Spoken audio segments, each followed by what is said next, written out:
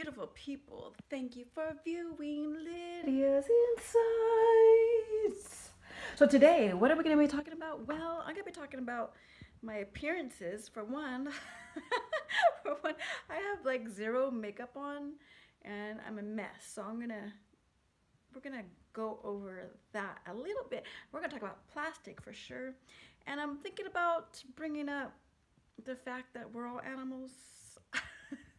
So, but before I talk about any of that, let's just go ahead and do my introduction.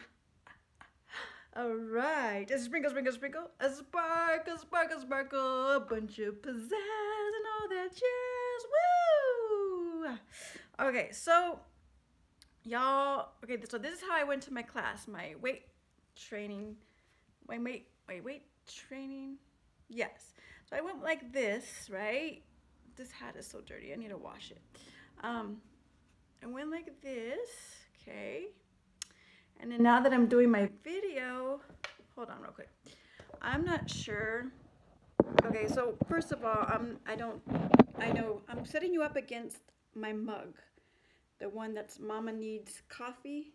So hopefully it won't fall. And probably the volume, the sound is changed. Sorry about that. So yeah, I'm a mess and my time's limited because I gotta study for a quiz that's I'm gonna be taking tomorrow for my literature class. I think she's gonna make it worth 50 points. So what do y'all think? Do you think I should like finish the video like this? Like, what do you think? Does this look better? And like I was gonna say, I didn't want to spend too much time on my appearances because my I think that looks different, unique, and I'm gonna keep it like this. Okay. So anyway, gotta remember all these terms, and maybe you guys you all know them. Like the one I know, protagonist, and then we have the antagonist, and then we have to memorize. Like, is it a novella, which is 50 to 100 pages, versus a novel that has 100 plus pages? And then we have to understand whether it's a flash fiction and what's a flat. Anyways, I don't know what a flat is, so that's something I need to go over and study. And you're thinking to yourself, well, why are you barely going to be going over it today? Well, for the test, the quiz that's tomorrow. Well, I don't have a good answer for you because anything I say will be like an excuse. So I'm just not even gonna go there. And so, okay, so that's that. Oh, and then you guys all know about me those of you that have been viewing, those of you that watch. So thank you for being a faithful viewer. You guys know that I'm in a science class, and it's about the environment and about how humans impact the environment and what we can do and what's already been done, which what's already been done is sad, and it's just sad. And then so recently, the last thing that we're learning right now is about trash, basically waste management. And they're talking about well, okay, if you don't know, plastic isn't good for the environment. The less you can use, the best. I watched this family as part of what she had us watch, and there's this family that have like they have like zero trash. Like for 6 months, the couple only have like this wine glass filled with trash. It's like so small. So what they do is when she goes to grocery shop, she uses a mesh bag, and they don't buy anything that's pre-packaged. I don't know how that worked when through the coronavirus, because this was filmed before, so I'm sure that changed for them during the coronavirus. Anyway, and they have 2 young boys, so yeah, so I have been reducing the amount of plastic for that reason. And so the kids have been pretty good about it. There's certain things that they want, that they request. I'm like, no, it just comes in too much plastic. And And then for only one use of the plastic, it hurts the environment. Truly, truly. There's this chemical that's released, a toxin. It's called dioxin, and that is like the worst human-made toxin that can be released into the atmosphere. And that's like when an incinerator is used for, like, when we take our trash. Well, we don't take it. I don't know, maybe you do. I don't take my trash to the landfill.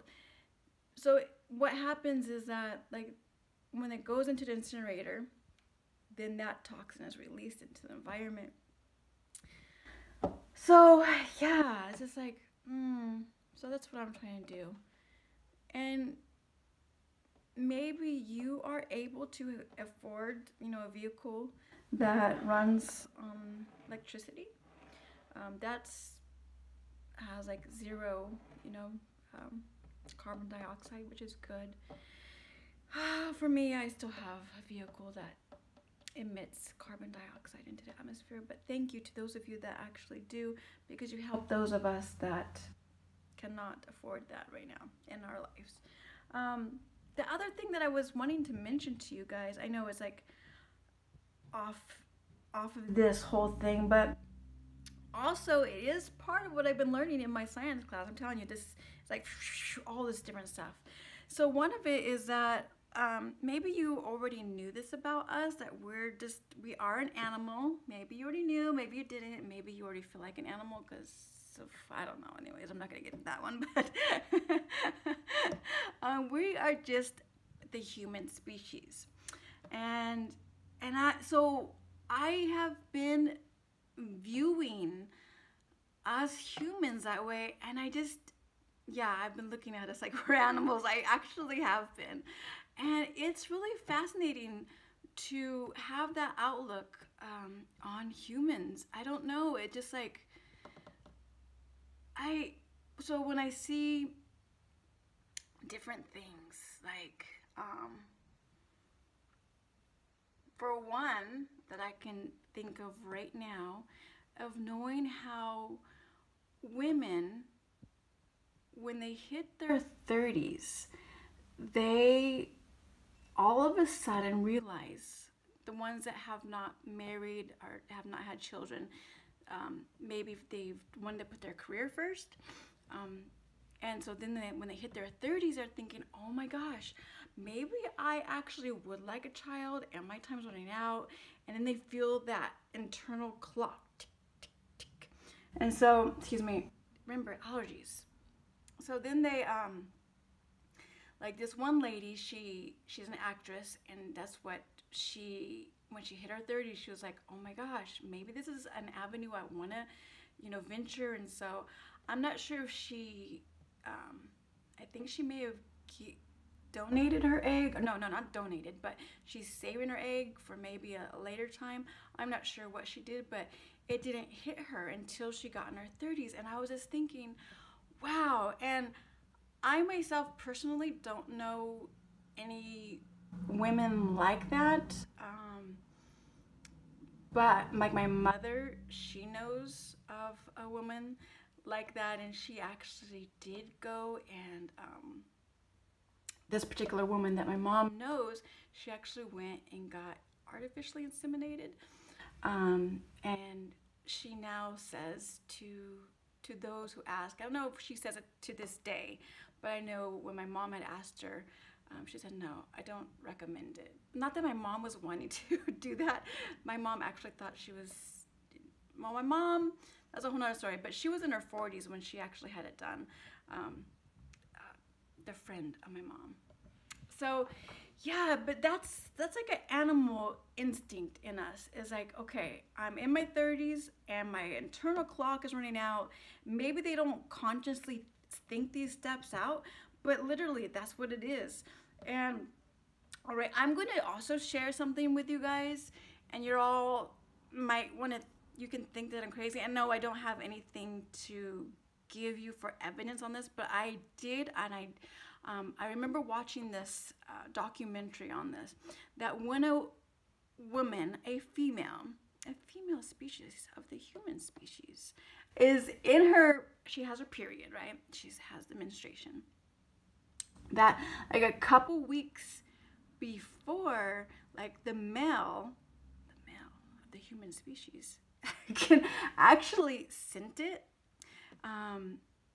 They can sense it that, okay, she's ripe, so to speak, she's ripe.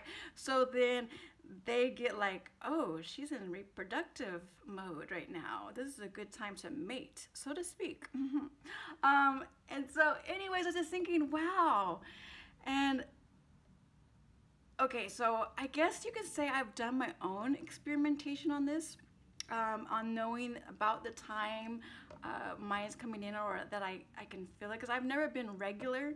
This might be TMI, so for those of you that don't want to hear it, you can just go ahead and, put something else.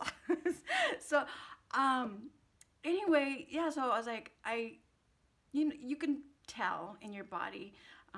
Maybe you're not regular, but you can tell in your body, okay, I think I'm getting close to it. I'm getting close to my period coming. And I notice, I'm not kidding you. I am not kidding you. You might think, Lydia, you're a little bit, No, I'm serious. I have noticed more male attention during that time. I am not playing around right now. And then maybe I wasn't even aware. And then maybe my period is like, it came, and then I'm like, oh, okay, well, that makes sense why I've been, why I went out the last couple of days and I've been getting all this male attention. Yeah, I seriously did watch something on that, and it makes sense. Think about it. What happens when a dog goes in heat? Well, the males, they can smell it, right? So, wow, yeah. Anyway, that's pretty crazy. All right, so I just shared something with you that I wasn't even planning on sharing with you. So how is that going to benefit you in life? Well, I don't know. Maybe, I have no idea, honestly. Honestly, I don't know. And that looks weird, me doing that. So, okay, wish me luck. Pray for me with me studying for my quiz.